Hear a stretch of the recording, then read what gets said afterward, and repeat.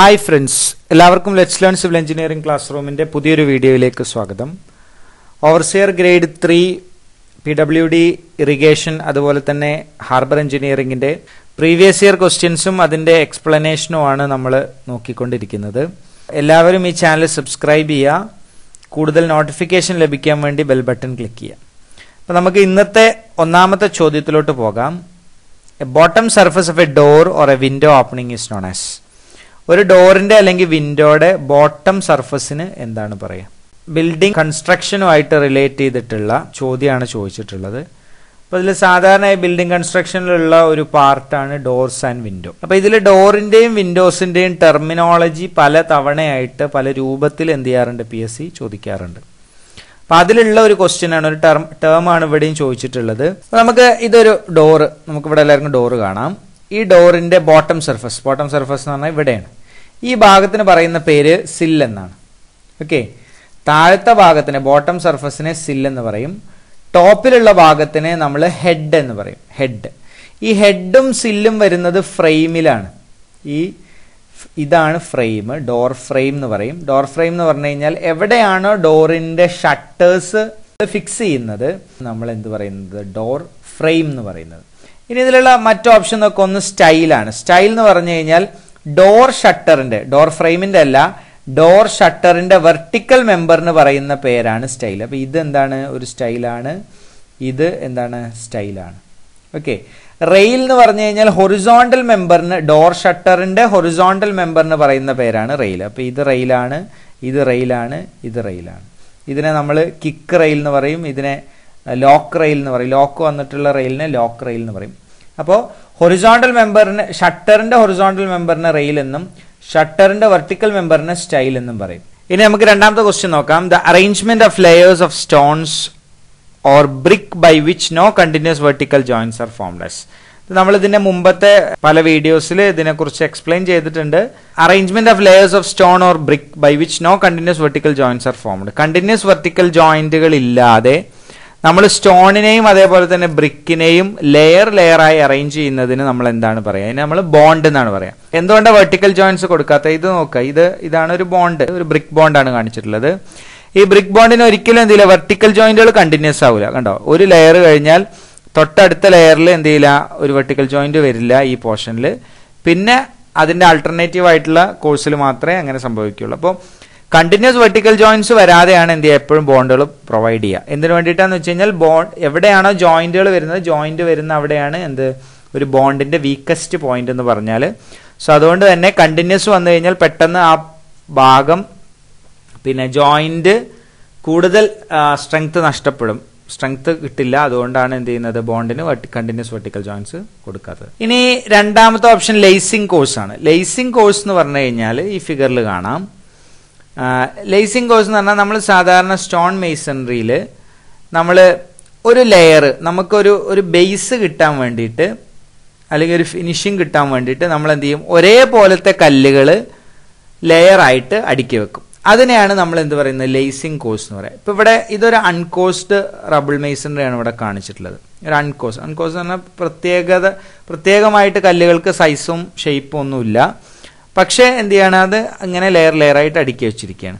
എന്നിട്ട് ആ കോഴ്സിനെ ഫിനിഷ് ചെയ്യാൻ വേണ്ടിയിട്ട് അതിന്റെ ടോപ്പ് പോർഷൻ അല്ലെങ്കിൽ ഇതിന്റെ ടോപ്പ് സർഫസ് ഒരു ഹൊറിസോണ്ടൽ ലൈന് കിട്ടാൻ വേണ്ടിയിട്ട് നമ്മൾ എന്ത് ചെയ്യണം, ഒരേപോലത്തെ കല്ലുകൾ, ഒരേ സൈസിലുള്ള കല്ലുകൾ അതിന് മുകളിലായിട്ട് എന്ത് ചെയ്യാം, അടുക്കി വെക്കുക. അപ്പൊ നമുക്ക് മോൾ ഭാഗം എന്ത് ചെയ്യും, ഹൊറിസോണ്ടലായിട്ട് കിട്ടും. ആ കോഴ്സിനെയാണ് നമ്മൾ എന്ത് പറയുക, ലേസിംഗ് കോഴ്സ് എന്ന് പറയാം. ഓക്കെ. ദെൻ ഹെഡർ എന്ന് പറയുന്നത് ബ്രിക്ക് അതിന്റെ വിഡ്ത്ത് വൈസിൽ ലേ ചെയ്യുന്നതിനെയാണ് നമ്മൾ എന്ത് പറയാ, ഹെഡർ എന്ന് പറയാ. ആ ഭാഗത്തിനെയാണ് നമ്മൾ എന്ത് ചെയ്യുന്നത്, ഹെഡർ എന്ന് പറയുന്നത്. ഒരു ബ്രിക്ക്, ഒരു സ്റ്റാൻഡേർഡ് ബ്രിക്കിനെ അതിന്റെ വിഡ്ത്ത് വൈസിൽ ലേ ചെയ്യുന്നതിനെയാണ് ഹെഡർ എന്ന് പറയാം. ദെൻ സ്ട്രിംഗ് കോഴ്സ് നമ്മൾ കണ്ടിട്ടുണ്ടാവും. വീടുകളുടെയൊക്കെ സൈഡിലായിട്ട് എന്ത് ചെയ്യും, ഒരു പ്രൊജക്ഷൻ കൊടുത്തിട്ടുണ്ടാവും. ഓക്കെ. ഈ പ്രൊജക്ഷനെയാണ് എന്ത് പറയുന്നത്, സ്ട്രിംഗ് കോഴ്സ് എന്ന് പറയാം. ഡോറിന്റെയോ അല്ലെങ്കിൽ വിൻഡോസിനൊക്കെ അടുത്തായിക്കൊണ്ട് എന്ത് ചെയ്യും, ഇതുപോലെ സ്ട്രിംഗ് കോഴ്സ് കൊടുത്തിട്ടുണ്ടാവും. അത് ആർക്കിടെക്ചറൽ പർപ്പസിന് വേണ്ടിയിട്ടാണ്, നമ്മൾ എസ്തെറ്റിക്കൽ അപ്പിയറൻസ് കിട്ടാൻ വേണ്ടിയിട്ടാണ് സ്ട്രിംഗ് കോഴ്സ് എന്ത് ചെയ്യാറ്, പ്രൊവൈഡ് ചെയ്യാറുള്ളത്. അധികം വിഡ്ത്ത് ഉണ്ടാവില്ല, പക്ഷെ അത് എന്ത് ചെയ്യും, ഔട്ട്വേർഡ് ആയിട്ട് വാളിൽ നിന്ന് എന്ത് ചെയ്തിട്ടുണ്ടാവും, പ്രൊജക്ട് ചെയ്ത് നിൽക്കുന്നുണ്ടാവും. അതിനെയാണ് സ്ട്രിംഗ് കോഴ്സ് എന്ന് പറയാം. ഇനി മൂന്നാമത്തെ ക്വസ്റ്റ്യൻ നോക്കാം. Minimum thickness of A stone വാൾ. ഒരു സ്റ്റോൺ വാളിന്റെ മിനിമം തിക്നെസ് എത്രയാണ്? 30 സെന്റിമീറ്റർ എന്നുള്ളതാണ് ആൻസർ. ഇത് സ്റ്റോൺ വാൾ ആണെങ്കിൽ മിനിമം 30 സെന്റിമീറ്റർ എങ്കിലും കൊടുക്കണം. ബ്രിക്ക് എടുക്കുകയാണെന്നുണ്ടെങ്കിൽ ബ്രിക്ക് വാൾ കൺസിഡർ ചെയ്യുകയാണെങ്കിൽ 20 സെന്റിമീറ്ററിന് 10 സെന്റിമീറ്ററിന്റെ ഒക്കെ ബ്രിക്ക് വാൾ ഉണ്ട്. പക്ഷെ 1 ബ്രിക്ക് വാൾ എന്ന് പറഞ്ഞു കഴിഞ്ഞാൽ അത് 20 സെന്റിമീറ്ററിന്റെ ബ്രിക്ക് വാളാണ്. ഇനി ഫോർത്ത് ക്വസ്റ്റ്യൻ നോക്കുക. The main source of dampness in badly design kitchen is. ഒരു പ്രോപ്പറായിട്ട് ഡിസൈൻ ചെയ്യാത്ത ഒരു കിച്ചണിൽ ഡാംനെസ്സിന് കാരണം എന്താണ്? പ്രോപ്പറായിട്ട് ഡിസൈൻ ചെയ്തിട്ടില്ല എന്ന് പറയാനുള്ള കാരണം ഡാംനെസ്സിന് റെസിസ്റ്റ് ചെയ്യാനുള്ളതൊന്നും കൊടുക്കാത്ത ഒരു കിച്ചൺ ആണെന്നുണ്ടെങ്കിൽ അവിടെ ഡാംനെസ്സിന്റെ മെയിൻ കാരണം എന്താണ് എന്നാണ് ചോദ്യം. Option condensation, action of rain, heat insulation, all of these. Okay, action of rain കാരണം നമ്മൾ സാധാരണ പെട്ടെന്ന് ഓപ്ഷൻ ബി ആണെന്ന് വിചാരിക്കും. ആക്ഷൻ ഓഫ് റെയിൻ എന്ന് പറഞ്ഞു കഴിഞ്ഞാൽ മഴ കാരണം എന്ത് ചെയ്യുക? ഡാംനെസ് ഉണ്ടാവുക അല്ലേ? മഴ കാരണം ഡാംനെസ് ഉണ്ടാവും. പക്ഷേ ഒരു കിച്ചണിൽ നമ്മൾ മഴ കാരണം ഡാംനെസ് ഉണ്ടാവുന്നതിനേക്കാൾ കൂടുതൽ കണ്ടൻസേഷൻ കാരണമാണ് എന്ത് ചെയ്യുന്നത്? ഡാംനെസ് കൂടുതലായിട്ട് ഉണ്ടാവുന്നത്. അപ്പോൾ ഇതിന്റെ answer main source of dampness in badly design kitchen എന്ന് പറഞ്ഞു കഴിഞ്ഞാൽ അതിന്റെ ആൻസർ കണ്ടൻസേഷൻ ആണ്. എന്താണ് ഈ കണ്ടൻസേഷൻ? കണ്ടൻസേഷൻ നമുക്കറിയാം, നമ്മൾ സാധാരണ കിച്ചൺ ഏരിയയിൽ എന്തുണ്ടാവും? പിന്നെ വെള്ളത്തിന്റെ തുള്ളികൾ കൂടുതലായിട്ടുണ്ടാവും. മോയ്സ്ചർ കണ്ടന്റ് കൂടുതലായിട്ടുള്ള ഒരു ഏരിയയാണ് കിച്ചൺ എന്ന് പറയുന്നത്. വാമായിട്ടുള്ള മോയ്സ്ചർ എന്ത് ചെയ്യാണ്? റൂമിനകത്ത് നിൽക്കുകയാണെന്ന് വിചാരിക്കുക. For example kitchen. പെട്ടെന്ന് കൂളായിട്ടുള്ള ഒരു സർഫസിൽ അത് ടച്ച് ചെയ്യുമ്പോൾ, അതിന്റെ ചുമരുകളിൽ ടച്ച് ചെയ്യുമ്പോൾ ആ ചുമര് എന്ത് ചെയ്യുക? വെള്ളത്തിനെ വലിച്ചെടുക്കും. അങ്ങനെ വലിച്ചെടുത്ത് കഴിഞ്ഞ ഉടനെ തന്നെ എന്ത് ചെയ്യുക? അത് വീണ്ടും കണ്ടൻസ് ചെയ്യാൻ തുടങ്ങും. അപ്പോൾ കണ്ടൻസ് ചെയ്യാന്ന് പറഞ്ഞു കഴിഞ്ഞാൽ വീണ്ടും എന്ത് ചെയ്യുക? അതിന്റെ വാട്ടർ സ്റ്റേജിലോട്ട് തിരിച്ചു വരും.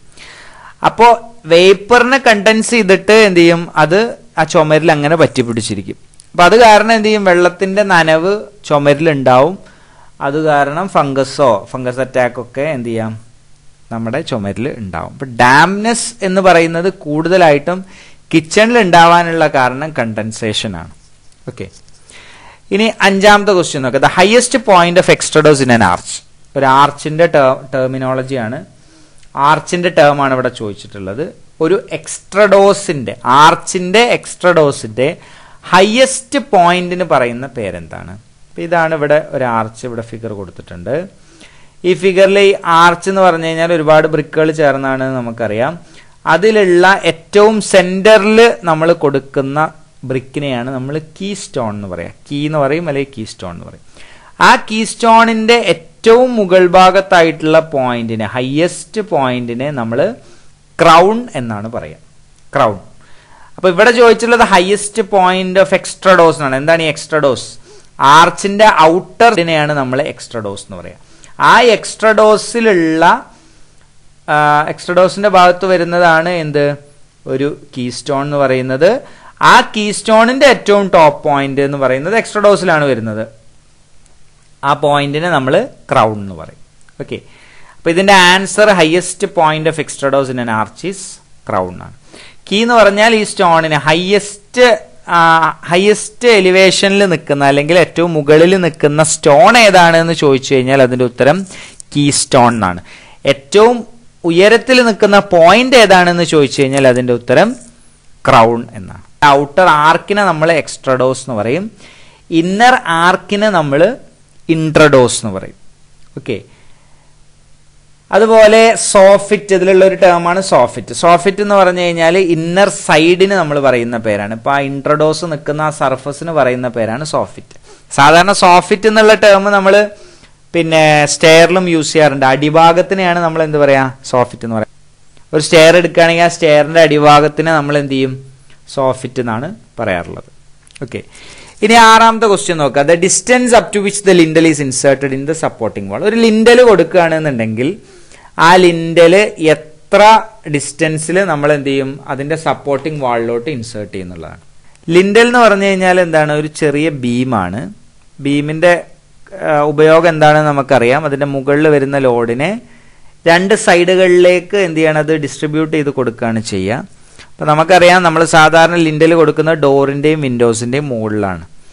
അതിന്റെ കാരണം എന്താണെന്ന് വെച്ചാൽ ഡോർ ഉണ്ടാക്കിയിട്ടുള്ള ഫ്രെയിം മരത്തിന്റെ ആയിരിക്കാം, അല്ലെങ്കിൽ മറ്റെന്തെങ്കിലും മെറ്റീരിയൽ ആയിരിക്കും. അതിനെന്ത് ചെയ്യില്ല, അതിന്റെ മുകളിൽ വരുന്ന സൂപ്പർ ഇമ്പോസ്ഡ് ലോഡുകളെ താങ്ങാൻ കഴിയില്ല. അപ്പോൾ എന്ത് ചെയ്യും, സ്വാഭാവികമായിട്ട് ഇതിന്റെ മുകൾ ഭാഗത്തായിട്ട് ലോഡ് എടുക്കാൻ വേണ്ടിയിട്ട് നമ്മൾ എന്ത് ചെയ്യും, ഒരു ചെറിയ ബീം കൊടുക്കും. ആ ബീമിനെയാണ് നമ്മൾ എന്ത് പറയുന്നത്, ലിൻഡൽ എന്ന് പറയുന്നത്.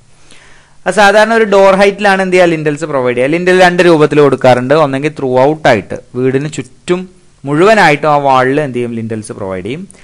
അതല്ല എന്നുണ്ടെങ്കിൽ എവിടെയാണോ ഡോറും വിൻഡോയും വരുന്നത് അതിന്റെ മുകളിൽ മാത്രമായിട്ട് എന്ത് ചെയ്യും, നമ്മൾ ലിൻഡൽ കൊടുക്കും. അപ്പം അങ്ങനെ ലിൻഡൽ പ്രൊവൈഡ് ചെയ്യുകയാണെങ്കിൽ, ഒരു ഡോറിന്റെയും വിൻഡോയുടെയും മുകളിൽ മാത്രമായിട്ട് നമ്മൾ ലിൻഡൽ പ്രൊവൈഡ് ചെയ്യുകയാണെന്നുണ്ടെങ്കിൽ അതിന്റെ 2 സൈഡുകളിലേക്ക് എന്ത് ചെയ്യും, അതിനെ ഇൻസേർട്ട് ചെയ്ത് നിർത്തും അല്ലേ. ഒരു ഡോറിന്റെ മുകളിൽ തന്നെ ഡോറിന്റെ കൃത്യം മുകളിൽ വെച്ചിട്ട് 2 ഭാഗത്തോട്ട് എന്ത് ചെയ്യും, കുറച്ച് എക്സ്റ്റെൻഡ് ചെയ്ത് നിർത്തിയിട്ടുണ്ടാകും. ആ എക്സ്റ്റെൻഡ് ചെയ്യുന്നത് എത്ര ഡിസ്റ്റൻസിലാണ് എന്നാണ് ക്വസ്റ്റ്യൻ.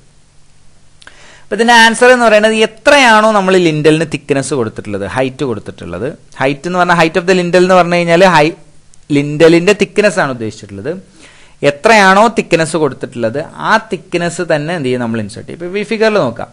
ഈ ഫിഗറിൽ ഇതിന്റെ തിക്നെസ് എന്ന് പറയുന്നത് ഒരു 15 സെന്റിമീറ്റർ ആണെന്ന് വിചാരിച്ചു. യൂഷ്വലി 15 സെന്റിമീറ്റർ ആണ് നമ്മൾ കൊടുക്കാറ്. ഇതൊരു 15 സെന്റിമീറ്റർ ആണെങ്കിൽ ഈ വാളിന്റെ ഈ സൈഡിൽ നിന്ന് ഇങ്ങോട്ട് 15 സെന്റിമീറ്റർ ആണ് എന്ത് ചെയ്യുക, നമ്മൾ ഇൻസേർട്ട് ചെയ്ത് കൊടുത്തിട്ടുണ്ടാവും. അതേപോലെ തന്നെ ഇപ്പുറത്തെ സൈഡിലോട്ട്. അപ്പോൾ distance up to which the lintel is inserted in the supporting വാൾ എന്ന് പറഞ്ഞു കഴിഞ്ഞാൽ തിക്നെസ് ഓഫ് ദി ലിൻഡൽ ആണ്. ഓക്കെ, 7th ക്വസ്റ്റ്യൻ നോക്കുക. The total area of window opening should be at least. ഇപ്പോൾ വിൻഡോ നമുക്ക് തോന്നിയ സൈസിൽ കൊടുക്കാൻ പാടില്ല. ഒരു വിൻഡോ പ്രൊവൈഡ് ചെയ്യുകയാണെങ്കിൽ എത്രയാണോ ടോട്ടൽ ഏരിയ, ഫ്ലോർ ഏരിയ നമുക്കുള്ളത്, ആ ഫ്ലോർ ഏരിയയുടെ എത്ര ശതമാനമാണ് നമ്മൾ എന്ത് ചെയ്യേണ്ടത്, വിൻഡോ ഓപ്പണിംഗ് പ്രൊവൈഡ് ചെയ്യേണ്ടത് എന്നാണ് ക്വസ്റ്റ്യൻ.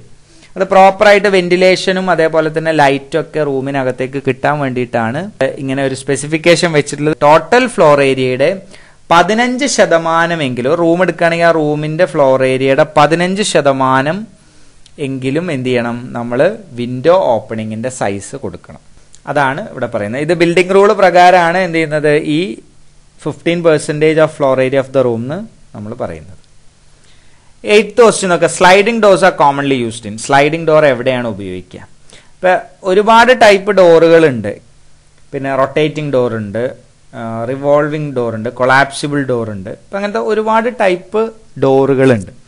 അതിൽ സ്ലൈഡിംഗ് ഡോർ എന്ന് പറഞ്ഞു കഴിഞ്ഞാൽ നമ്മൾ പിന്നെ ഈ ഫിഗറിൽ കാണിച്ചിരിക്കുന്ന ടൈപ്പ് ഡോറിനെയാണ് നമ്മൾ സ്ലൈഡിംഗ് ഡോർ എന്ന് പറയാം. ഒരു ചുമരിന്റെ സൈഡിലേക്ക് സ്ലൈഡ് ചെയ്ത് നീക്കാൻ പറ്റുന്ന ഡോറുകളെയാണ് സ്ലൈഡിംഗ് ഡോർ എന്ന് പറയുന്നത്. അപ്പൊ എവിടെയാണ് നമ്മൾ ഈ സ്ലൈഡിംഗ് ഡോർ കൊടുക്കുക? എന്തിനാണ് സ്ലൈഡിംഗ് ഡോർ കൊടുക്കുന്നത്? സ്പേസ് ഏറ്റവും കൂടുതലായിട്ട് നമ്മൾ യൂട്ടിലൈസ് ചെയ്യാൻ വേണ്ടിയിട്ടാണ് സ്ലൈഡിംഗ് ഡോറുകൾ ഉപയോഗിക്കുക. അപ്പൊ നമുക്കറിയാം, നമ്മൾ സാധാരണ നമ്മുടെ വീടുകളിലൊക്കെ ഉപയോഗിക്കുന്ന ഡോറുകൾ എടുക്കുകയാണെന്നുണ്ടെങ്കിൽ എന്താണ് അതിന്റെ കുഴപ്പം? ആ ഡോറ് എത്രയാണോ ഉള്ളത് ആ ഡോറ് ഓപ്പൺ ചെയ്യുന്ന, ഷട്ടർ ഓപ്പൺ ചെയ്യുന്ന അത്ര ഏരിയ നമുക്ക് എന്ത് ചെയ്യാൻ പറ്റില്ല, യൂട്ടിലൈസ് ചെയ്യാൻ പറ്റൂല. ഒരു റൂമിന്റെ ഒരിക്കലും ഷട്ടർ ഓപ്പൺ ചെയ്യുന്ന ആ ഏരിയ എന്ത് ചെയ്യാൻ പറ്റില്ല, നമുക്ക് യൂട്ടിലൈസ് ചെയ്യാൻ പറ്റില്ല. പക്ഷെ സ്ലൈഡിംഗ് ഡോർ കൺസിഡർ ചെയ്യുകയാണെങ്കിൽ സ്ലൈഡിംഗ് ഡോർ എന്താണ്, ഒരു ചുമരിലേക്ക് അടുത്ത് നിൽക്കുകയാണ്, തള്ളി നീക്കുകയാണ് നമ്മൾ ചെയ്യുന്നത് അല്ലേ. അപ്പൊ അതുകൊണ്ട് തന്നെ സ്ലൈഡിംഗ് ഡോറിന് എന്ത് ചെയ്യില്ല, സാധാ ഡോറ്, വീടുകളിലുള്ള സാധാ ഡോറുകൾ ഓപ്പൺ ചെയ്യുന്നത് പോലെയുള്ള ഏരിയ എന്ത് ചെയ്യില്ല, കുറഞ്ഞു പോകില്ല. അപ്പൊ സ്ലൈഡിംഗ് ഡോറിന് നമുക്ക് എന്ത് ചെയ്യാൻ പറ്റും, മാക്സിമം ഏരിയ ബിൽഡിങ്ങിന്റെ യൂട്ടിലൈസ് ചെയ്യാൻ പറ്റും. അപ്പൊ അങ്ങനെ ആവശ്യമുള്ള സ്ഥലം ഒന്ന് ഗോഡൌൺ ആണ്. ഇപ്പൊ ഗോഡൌണിലാണ് കൂടുതലായിട്ടും സ്ലൈഡിംഗ് ഡോർ ഉപയോഗിക്കുക. അപ്പൊ ഇവിടെ കോമൺലി യൂസ്ഡ് എന്നാ പറഞ്ഞിട്ടുള്ളത്. ഏറ്റവും കൂടുതലായിട്ട് ഉപയോഗിക്കുക, കോമൺ ആയിട്ട് കാണുന്ന എവിടെയാണ് സ്ലൈഡിംഗ് ഡോർ എന്നുള്ളതാണ് അതിന്റെ ആൻസർ, ഗോഡൌൺ എന്നാണ്. ഇനിയിപ്പോൾ റെസിഡൻഷ്യൽ ഏരിയയിൽ സ്ലൈഡിംഗ് ഡോർ വെച്ചൂടെന്നോ അല്ലെങ്കിൽ ഹോസ്പിറ്റലിൽ സ്ലൈഡിംഗ് ഡോർ വെച്ചൂടെന്നൊക്കെ ചോദിച്ചു കഴിഞ്ഞാൽ ഉത്തരം ശരി തന്നെയാണ്. പക്ഷെ കൂടുതലായിട്ട് നമ്മൾ ഉപയോഗിക്കുന്നത് ഗോഡൌണുകൾക്കാണ് സ്ലൈഡിംഗ് ഡോറുകൾ പ്രൊവൈഡ് ചെയ്യാറുള്ളത്.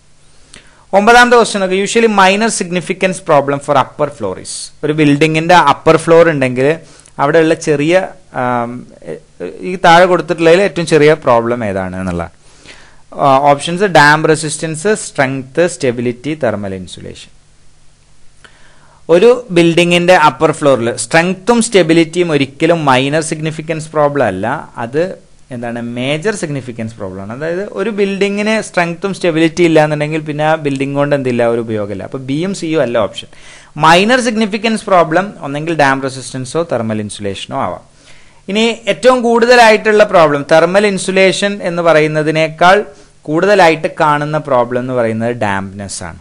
ഡാംപ്നെസ് നമ്മൾ നേരത്തെ പറഞ്ഞു, ചുമരിലൊക്കെ എന്ത് ചെയ്യുക, വെള്ളത്തിന്റെ ചുമരിൽ മാത്രമല്ല, ചുമരിലോ റൂഫിലോ ഫ്ലോറിലോ ഒക്കെ എന്ത് ചെയ്യുക, വെള്ളത്തിന്റെ കണികകൾ ഉണ്ടാവും. അത് കാരണം പിന്നെ സ്ലിപ്പറി ആയി ഫ്ലോറുകൾ സ്ലിപ്പറി ആയി പോവാം, അല്ലെങ്കിൽ ചുമരിലൊക്കെ ഫംഗസ് അറ്റാക്ക് ഉണ്ടാവും, പെയിന്റ് പൊളിഞ്ഞു പോവാം, പ്ലാസ്റ്ററിങ് പൊളിഞ്ഞു പോവാം, അങ്ങനത്തെ പ്രശ്നങ്ങളൊക്കെ എന്തുണ്ടാവും, ഡാംനെസ് കാരണം ഉണ്ടാവും. അപ്പോൾ അപ്പർ ഫ്ലോറിന് ഉണ്ടാവുന്ന മൈനർ സിഗ്നിഫിക്കൻസ് പ്രോബ്ലം എന്ന് പറയുന്നത് എന്താണ്, ഡാംനെസ് ആണ്. 10ാമത്തെ ക്വസ്റ്റ്യൻ നോക്കുക. The trussed roof provided when the span varying from 5 to 8 metre. 5 മുതൽ 8 മീറ്റർ വരെ സ്പാൻ ആണെന്നുണ്ടെങ്കിൽ താഴെ കൊടുത്തിട്ടുള്ളതിൽ ഏത് ട്രസ്സാണ് ഉപയോഗിക്കുക എന്നുള്ളതാണ്.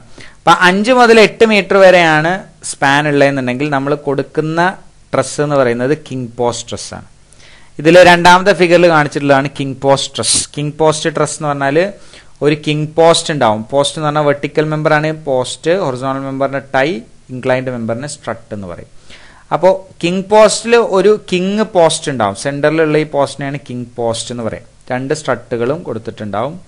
2 എൻഡിൽ പിന്നെ റാഫ്റ്റേഴ്സിനെ കണക്ട് ചെയ്യാൻ വേണ്ടിയിട്ട് നമ്മൾ ടൈ ബീം പ്രൊവൈഡ് ചെയ്തിട്ടുണ്ടാവും. ഓക്കെ, അങ്ങനത്തെ ട്രസ്സിനെയാണ് കിങ് പോസ്റ്റ് ട്രസ് എന്ന് പറയുന്നത്. 5 to 8 മീറ്റർ ആണ് എന്ത് കിങ് പോസ്റ്റ് ട്രസിന്റെ സ്പാൻ. ഇനി ക്യൂൻ പോസ്റ്റ് ഉള്ള മറ്റൊരു ഓപ്ഷനാണ് queen post truss. Queen post truss കുറച്ചും കൂടെ കൂടുതലാണ്. 8 മുതൽ 12 മീറ്റർ വരെ സ്പാൻ വരികയാണെന്നുണ്ടെങ്കിൽ നമ്മൾ ക്യൂൻ പോസ്റ്റ് ആണ് ഉപയോഗിക്കുക.